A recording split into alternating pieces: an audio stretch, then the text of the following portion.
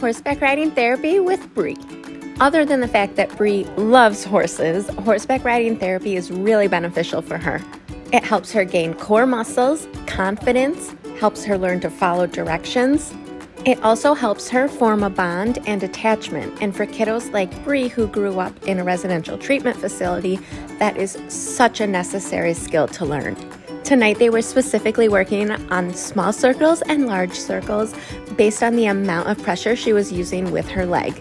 And she got to ride Carissa, who is her favorite horse at the barn. How was horseback riding? It was fun and great. And what did you work on today? I did lunging. And what did you learn? I learned how to do a post and squat. Sweet. Bye.